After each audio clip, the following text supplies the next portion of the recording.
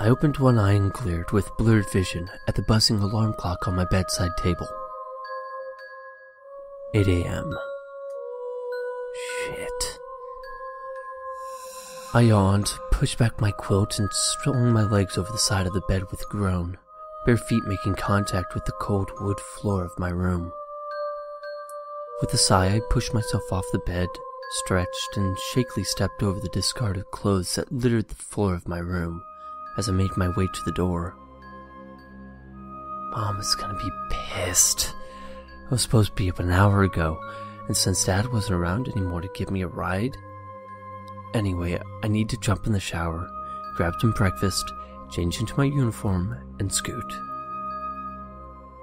I heard the sound of running water as I made my way across the landing to the bathroom.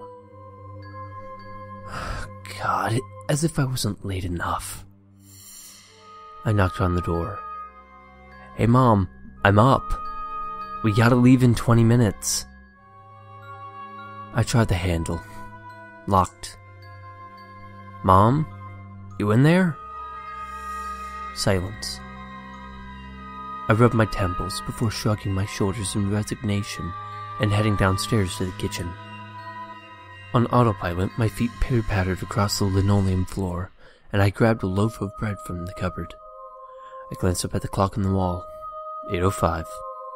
Toast it is. I took out 2 slices of bread and replaced the loaf in the cupboard, eyes drifting towards the corner. There was an empty space next to the microwave. I looked around the kitchen and frowned. Where was the toaster?